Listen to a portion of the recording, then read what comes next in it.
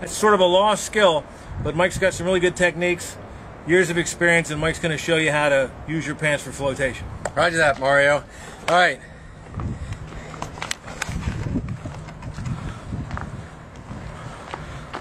All right, so I'm going to jump in. I'm going to swim out a little ways. I'm going to take these trousers off.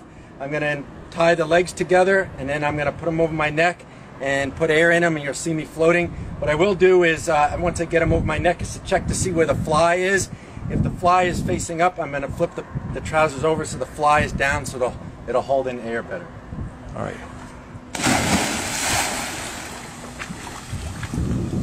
So I'm in the water.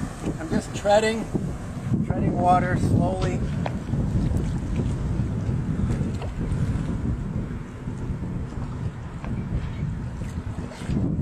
I've pulled the trousers off.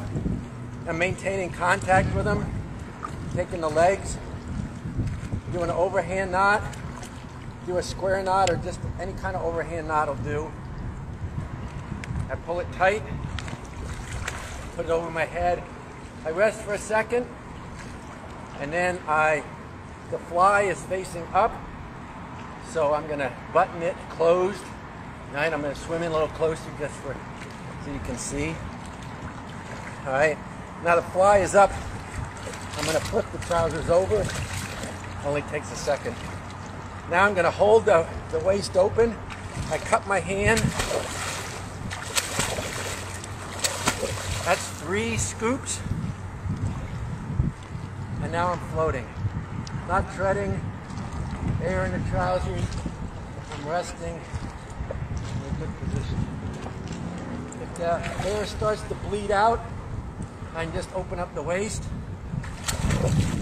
and put a little more air in. Once again, floating.